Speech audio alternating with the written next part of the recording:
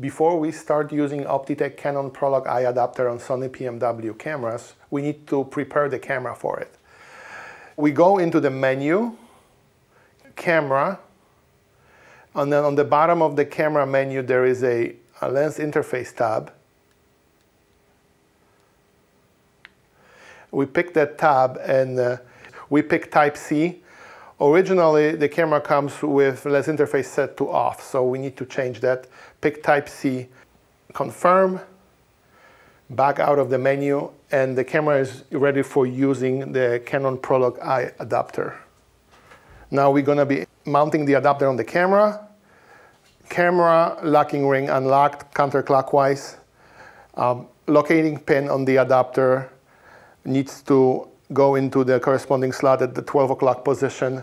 In the camera cavity, we insert the adapter, make sure that the pin engages, and lock it.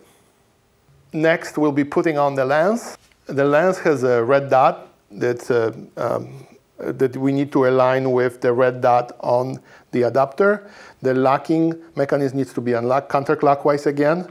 We insert the lens, we turn it all the way clockwise, and lock it. It's a good practice not to lock it all the way initially, just to make sure that the locating pin on the adapter is lined up with the corresponding slot on the lens so that the electrical contacts are aligned. Keep the locking mechanism just slightly unlocked and then try to rotate the lens. If the lens won't rotate all the way back, that means that the pin is engaged. It may have a little play, but not rotate all the way back, and now we can fully lock it. The last thing left to do is to initialize iris, and this is only to the Mark II version. To initiate the iris, we press iris up button and hold it down for 1 second. The iris will go wide open, and now the adapter is ready to use.